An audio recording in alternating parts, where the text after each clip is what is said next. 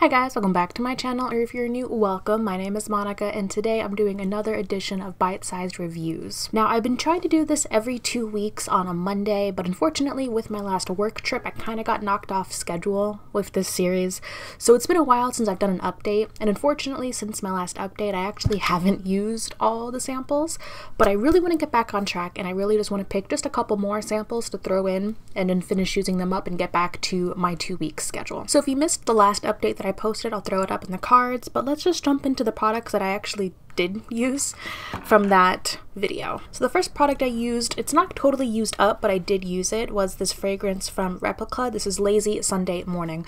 I found that this really didn't smell that great on me, but it smelled great as like a room freshener, a room fragrance kind of thing. Like, I would love a candle of this. So I used this like just to kind of spray my room. I sprayed my bed with a little bit of it, but when I wore it on myself, I feel like it didn't sit right and it didn't smell as nice. The next thing I used, I did have a couple of these Urban Decay Naked Skin little bubble blisters of foundation. I used one of them in, I believe it was the lightest shade. No, it was 3.5 I used, and I lightened it with a white mixer. It actually sat beautifully on my skin. I really love the way that it sat.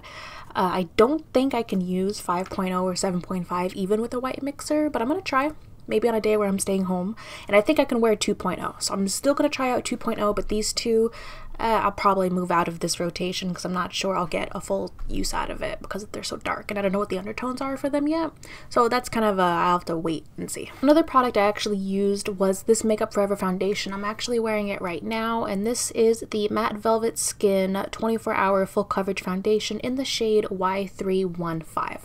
Way too dark. I lightened it again to wear it today, and I love the way that it's sitting on my skin right now. That being said, I haven't worn it a full day yet.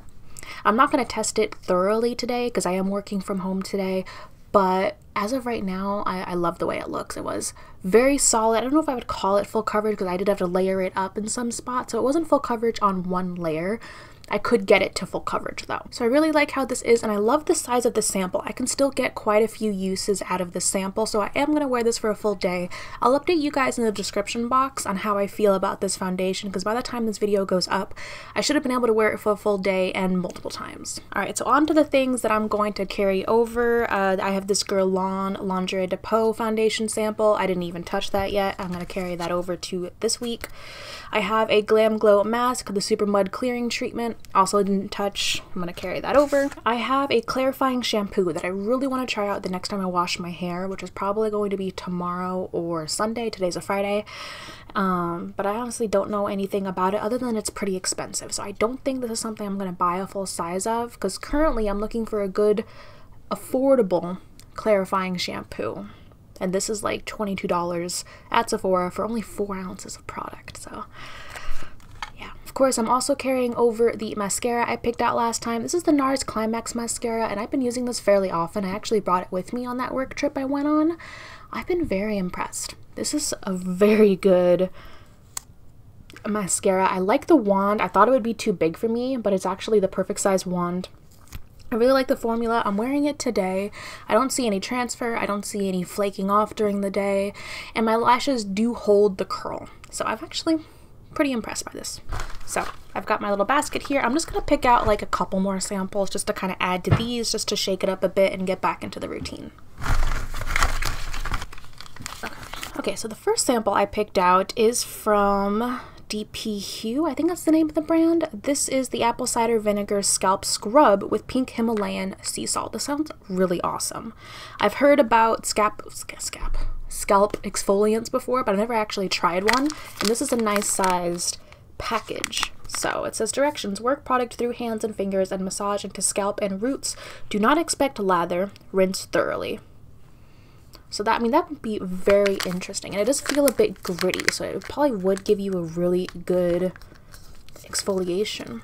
I'm interested. I cannot wait to try this out. I'll probably try this out and then follow it up with this clarifying shampoo. So that's the game plan. I'm going to try to use both of them the next time I wash my hair. The next sample I got is this little jar from Shea Moisture, and this is the 100% virgin coconut oil daily glow priming moisturizer.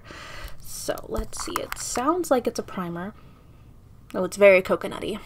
I'm not a huge fan of like a realistic coconut scent, but we'll see how it actually applies. Yeah, so the directions are: smooth in a small amount in circular motions over your face and neck after cleansing. Skin feels softer with a healthy looking glow. Wear alone or under makeup.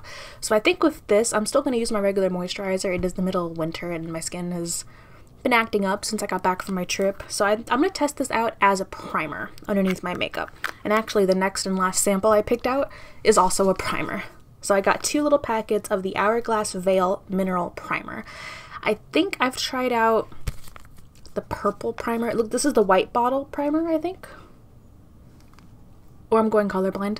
I've tried out the purple one, I think, and I didn't think it was that great or really worth the price. So I'm excited to try this out. It seems like I can get a full use out of each packet, so at least I'll be able to try out it multiple times. Alright guys, and that's the game plan, to get back into this routine because my trip kind of threw everything off whack when it came to using up my samples.